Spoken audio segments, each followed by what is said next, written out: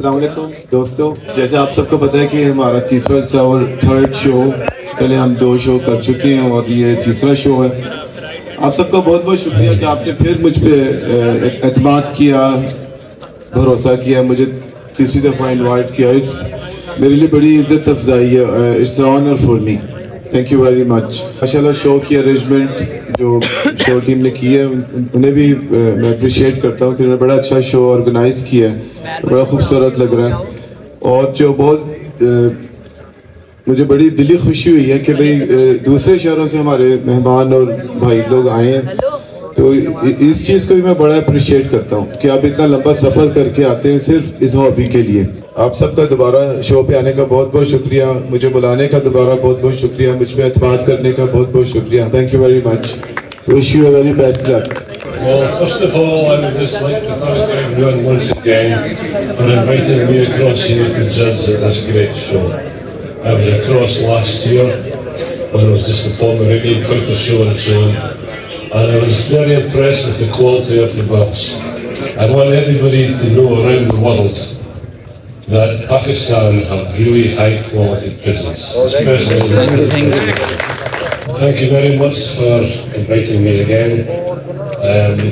If I enjoy myself half as much as last year, it will be tremendous. Okay, thank you. Okay, thank you.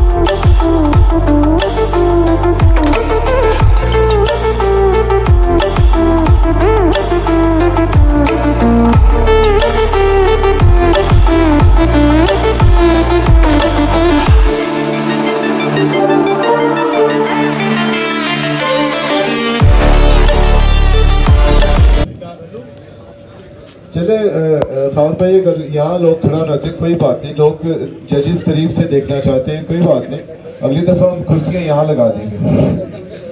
हाँ, इस बात में कुछ gaps हैं, कोशिश करना अगर लेयरिंग से वो बन जाते हैं, हालांकि इसे टेप की ज़रूरत थी।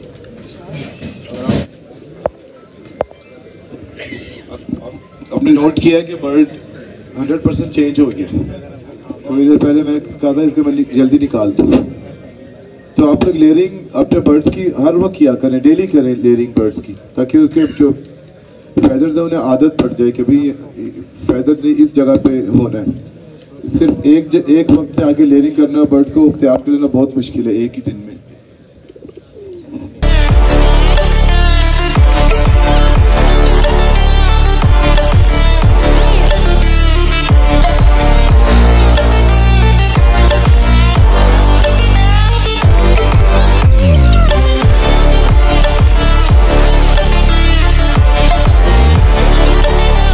इट्स अ बिग बर्ड, ये बड़ा बर्ड है, खूबसूरत पावर है इस बर्ड के अंदर बहुत, लेकिन वो अपना जो हमें फुल पैकेज और एक बैलेंस चाहिए वो नहीं दे रहा। आप गौर करें, इसके जहाँ तक उसका सर आ रहा है उसके लेवल में टेल आ रही है। होना ऐसा चाहिए कि जहाँ इसका सर ख़त्म होता है उसके बाद तकरीबन 2 इंच ऊपर टेल हो, और एक साफ फॉल्ट नजर आ रही है। वो एक साइड से देखें इसने पर किस तरह झुकाए हुए हैं इस तरफ, लेफ्ट साइड की तरफ, और टेल के लंबाई इनफ नहीं है जितनी होनी चाहिए उसके बॉडी के हिसाब से। सो he is not making a balance. We want to C open big tales, यानी कि मुझे शो में अपने घर में टेल्स बड़ी चाहिए, बॉडी के साथ मैच करती है और दे आर ओपन हो, यानी कि इस तरह ना हो।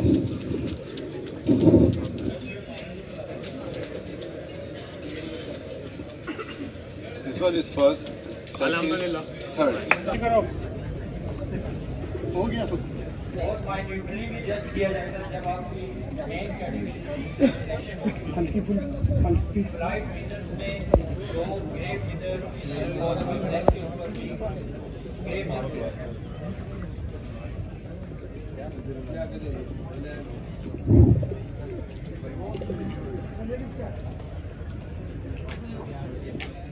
हमारे पास 3 फीमेल्स रह गई हैं। तीनों में बराबर के फॉल्ट हैं, कुछ ज़्यादा हैं कुछ कम हैं। लेकिन जब आप एक स्टैंडर्ड करीब बर्ड को देखते हैं तो सबसे ज़्यादा ये, हालांकि उसका थोड़ी बहुत गैप नज़र आ रही है, लेकिन एक फॉल्ट इसमें है, लेकिन उनमें 10-10 फॉल्ट है। तो so she will go number 1 for breeding bird. और दूसरी बात है उसमें गैप्स बहुत हैं, नए पर अभी आ रहे हैं, टेल उसकी टेढ़ी है, कंप्लीट भी नहीं है, वो बिल्कुल कंप्लीट नहीं है, लेकिन very useful bird for breeding.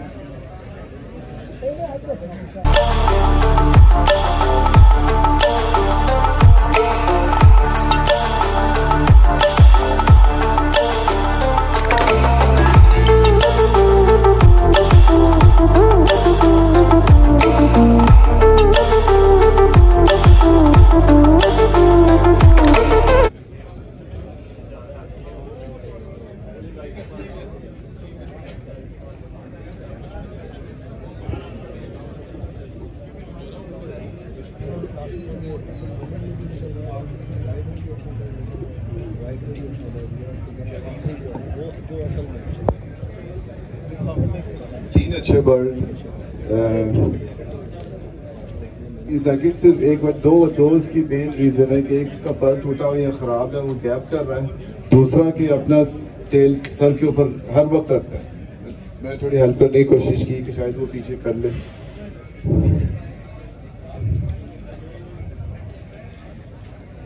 सबसे ज्यादा बैलेंस जो आज इस बर्ड में आप सबको नजर आ रहा है, he is more balanced bird, and I think he's a males हैं। ये बड़ा बर्ड है। For me it's again a stock bird, a breeding bird, not a show bird। लेकिन अभी शो में सिर्फ 3 ही बर्ड हैं, तो I have to go for 1, 2, 3। So this one is 1 and 2 and 3।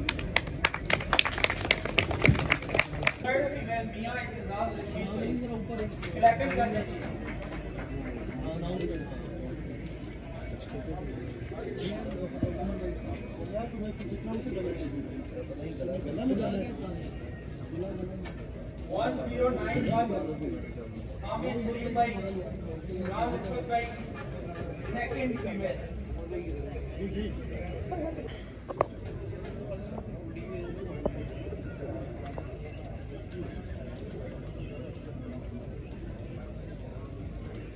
अच्छे चेक्स थे, सबसे ज़्यादा तैयार और स्टैंडर्ड के करीब ये है नंबर 1।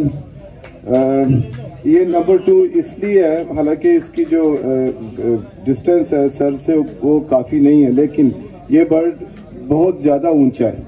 वी कॉल हिम लेगी, इनके बहुत लेग नज़र आ रही हैं, तो इसमें बैलेंस आपको ज़्यादा नज़र आएगा इस बर्ड में। हत्ता कि ये so this one is second, this one third, this one is first.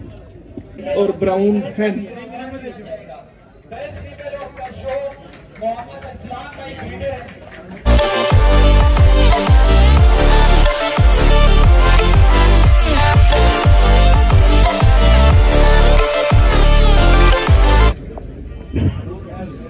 तीन अच्छी फीमेल्स थी, लेकिन जैसे आपको नजर आ रहा है तीनों में कोई ना कोई फॉल्ट है। सबसे ज्यादा कंप्लीट ये बर्ड है, तकरीबन वो कंडीशन में कंप्लीट है। इसकी एक प्रॉब्लम है, मैंने हेल्प करने की कोशिश की बहुत कि यहाँ पे देखें एक फेदर इसका मिसिंग है, या तो वो गैप दिखा रहा है। तीसरी हैंड बहुत अच्छी है, she is a compact bird, लेकिन तीसरी और थर्ड पोजीशन इसलिए है कि उसकी टेल टेढ़ी है एक साइड से, देखिए उस तरफ, इस तरफ ज्यादा झुका हुआ इसका। So this is first, second and third.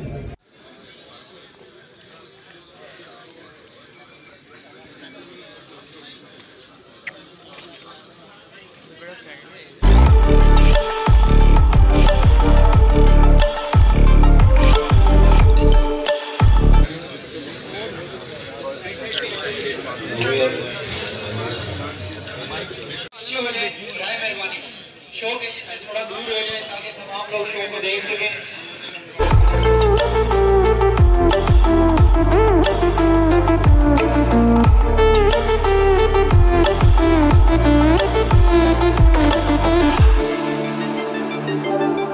तो फीदर्स जो है वो आपको फील हो रहा है कि वो मिस मार्क शो हो रहा है। मैं तो बाहर बर्ड में एक ही अच्छा है, लेकिन क्योंकि वो क्लास है तो ये सेकंड थर्ड है। येलो ये सच में अच्छा बर्ड है, कटिंग इतनी साफ नहीं है उसकी, लेकिन as a bird as Indian अच्छा बर्ड है ये, इससे आप साफ बर्ड प्रोड्यूस कर सकते हैं। ये और सब ये first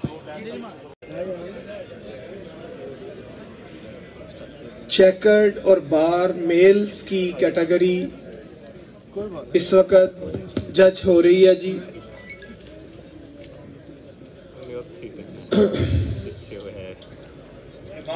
best body bird with the broken मक्स।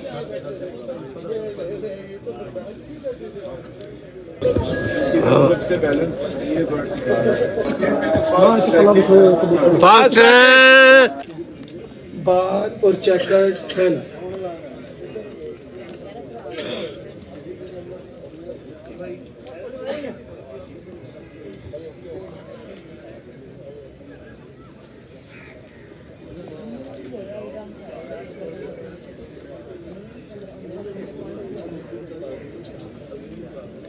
ये 56 मिनट पे हम अंदर चलो कुछ नहीं वो भाई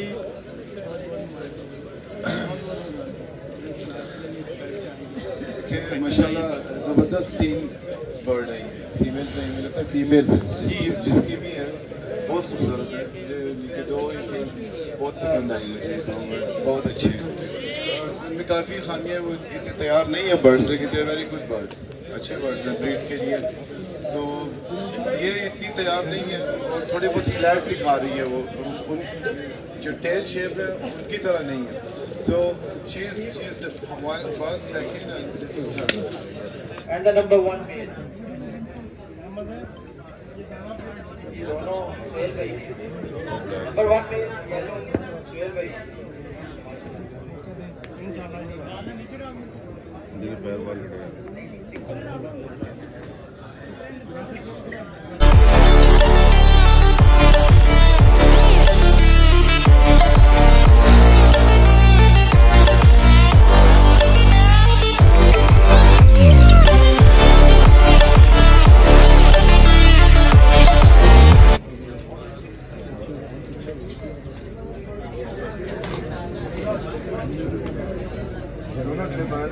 रिलैक्स हो गया, अपने आप कुछ दिखा रहा है। पहले इसकी टेल बहुत ज़्यादा सर पे आ रही थी, अब वो पीछे ले गया टेल को लेकर। He is showing good now.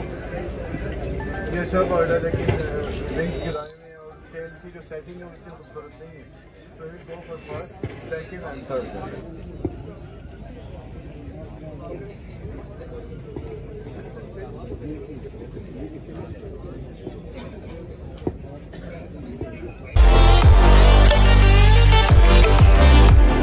बहुत खूबसूरत बर्ड, जिसका नंबर 3 फीमेल है जी फैसल सलीम भाई की। नंबर 1 तमाम लोगों के लिए जी एक दफा भरपूर तालियां हो जाए। बहुत प्यारी है। इसकी नंबर 1 इंडिगो मेल्स। जिन दोस्तों के पास इंडिगो और इंडोनेशियन मेल्स हैं, काइंडली वो अपने मेल ले आए।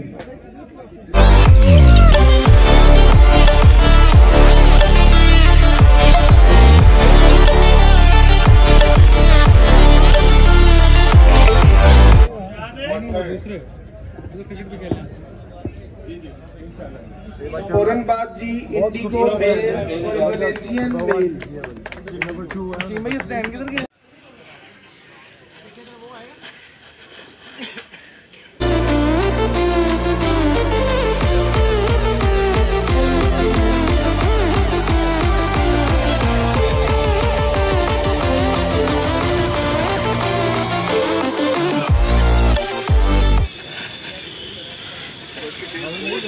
अपने बॉडी के हिसाब से बैलेंस में नहीं है, लेकिन वो कंप्लीट है। पता नहीं उस बर्ड के इसमें बहुत गैप्स नज़र आ रही है। तो this one is number 1, is 2 and that's 3 females हैं। इसके बाद एनी अदर कलर जी, एनी अदर कलर।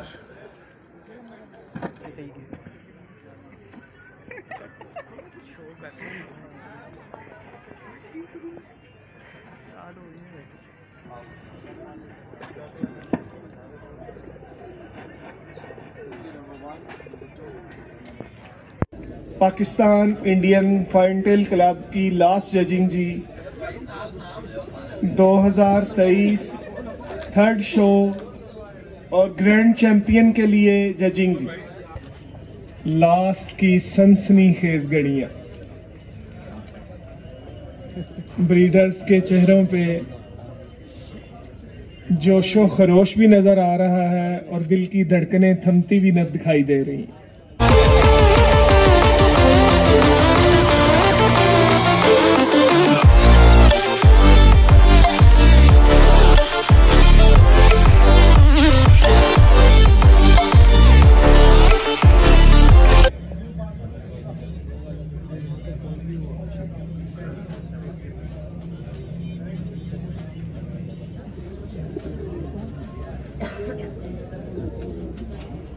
अच्छा बर्ड है, लेकिन हर वो को बोलता है, बहुत ज्यादा बोलता है, अपने आप को दिखा नहीं रहा ठीक तरह।